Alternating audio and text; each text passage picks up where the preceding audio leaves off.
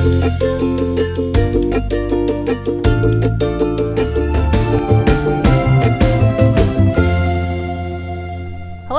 and welcome to Data Science Wednesday. My name is Tessa Jones, and I'm a data scientist with Decisive Data. My name is Gabriel Gravelis. I'm Decisive Data's marketing director. Today, we're going to do a mock conversation between a client and a data scientist to illustrate what it looks like to have a conversation that allows for pulling out the different details that we need to do a deconstruction of a data science question. Tessa is going to play the role of a data scientist because she's our lead data scientist. I have a cheat sheet because I'm a marketing director playing the role of a merchant buyer.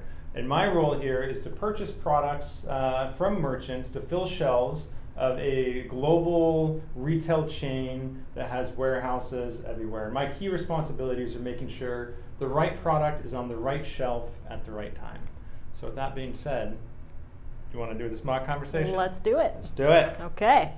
Hi. Hello. Hi, I'm Stan. I'm going to play Stan. I'm Stan. Nice to meet you, Stan. My Thank name's you. Tessa. Thanks, Jessica. Great to meet you. Nice to meet you, too. This is my first time talking to a data scientist. And I got to tell you, there's a lot of buzz about data science. And what I understand is that you can answer questions with data. So I was thinking about this. And the number one question that keeps me up at night is, what type of missed sales opportunities do we have? Now, my role, I'm graded on revenue and generating revenue in our role.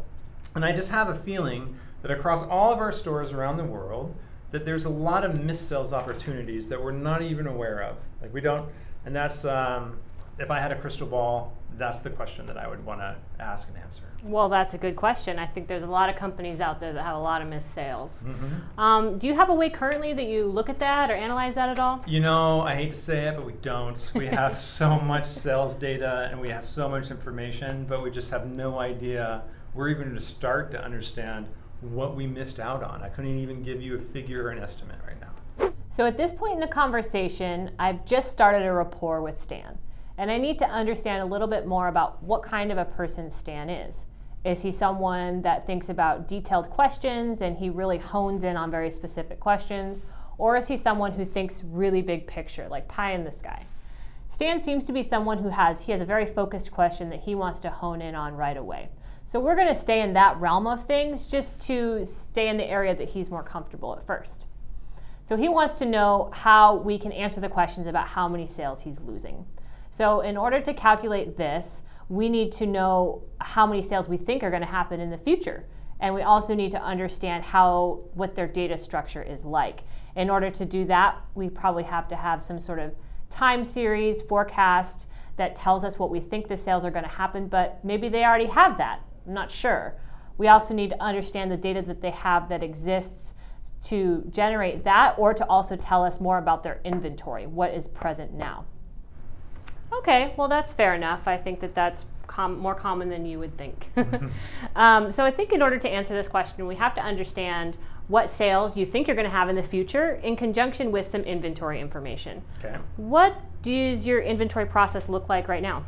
Well, once a month, the Knights of the Round Table get together and we take a look at last year's data for a time period.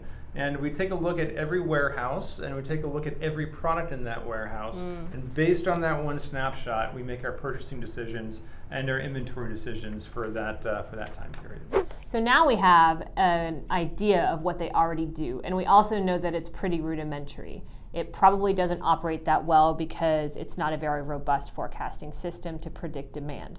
So my guess is that what's going on is they probably have a lot of instances where they're either massively overstocking and spending too much money in storage, or they're losing a lot of sales because the stores are not stocked.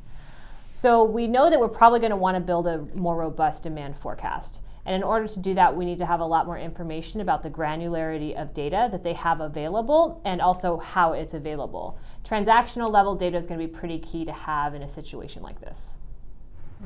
Okay. Do you have a general idea of the specifics of the data that's used to feed into that process? There's lots of data, but I can tell you that we can get down to the transactional level. And then the data is being stored in a SQL database. That's what my IT guys tell me anyway. Okay. And then all of our reports that we're running are in Excel format. Okay. So at this point, we have a good idea about the question, or we understand the question that Stan first came to us with. We understand the data that he has available, at least at a very high level. And I think that in my mind, I understand pretty clearly what needs to happen. Basically, we need to build a demand forecast and merge it with their inventory data to get a good idea of what kind of sales they might be losing. So we think we can answer his initial question. Now we want to kind of pull Stan out of his comfort zone and start talking about what the broader implications of data science can have on his business. And if I go back to my locker in my brain about business knowledge, I know that generally for businesses like this, it's really important to understand how particular products are growing and declining, because it really helps them to be able to drive to have higher revenue. So let's drive the conversation that way. Okay, if we take a step back for a second, would you say that tracking the growth and decline of products is important to you? It's definitely important, but it's kind of odd. It's so important to us, but we only talk about it about once a year. Once a year, our leadership team brings us all together. We take a look at all the information, and we compare our sales and our decline over time. And based on that one snapshot, again, we'll make our decisions for the next year. Okay. What does that more specifically look like? What does that analysis or relationship look like? You know, you can get lost in the data. There's so much, again, but when we analyze the data currently, we're taking a look at the data that our merchants are providing us, and we're taking a look at those sales that are providing us. We would love to shift to a model where we're understanding what our customers are wanting and we're understanding what our customers are buying. Mm. So we're buying what they're telling us to buy because we feel like those are the only options that we have. We really want to understand our customers better so we can search for products and inventory that fits their buying habits and what they want. So now we're starting to get a better idea of what Stan's bigger objectives are. And that's a good thing. We probably still want to learn more about that so that we can learn how we can more broadly impact his business. We need to make sure that what we're going to do is going to be business actionable. So we want to incorporate that into our conversation moving forward. Stan said before that his executives meet once a year to look at products' growth and decline to make decisions about particular product lines. That's not very often. So we already know that once we start engaging in data science, we'll be able to make it so that they can look at that much more regularly and make really good business decisions. However, we need to understand more about what they will actually do with those decisions. What's the action that comes out of that? Because we want to make sure that we can support that so it integrates really well into their business process. So let's lead Stan in the right direction to learn more about that. Okay, so in these annual meetings, let's say that you have a product that comes from a merchant that is a big seller for you, and you notice that that product is declining in sales. What do you do at that point? You know, that happens more often times than not. We'll get a product, we'll put it on the shelf, sales will be great, then over a little bit of time the sales cycle will start to die down. So when we see this, we'll do a few things. One, we'll take a look at our current product lists and see if there's something similar that we can plug in that shelf space. But if that product is taking up a lot of shelf space, we might reduce that shelf space for that product and then try to find something else to fit in there to measure the sales and the profits from that area. Okay, so we're getting a pretty good picture. So let's see if we can really get to that pie in the sky idea that would really give Stan everything that he needs. Right now we know that we're going to need probably a demand forecast and a growth model, customer segmentation, all of those things. But everything that they do in the business right now is all past looking. So we want him to get future looking, and we want him to understand how all of these things kind of come together. So let's see if we can probe a little bit further to get his head into that kind of a space.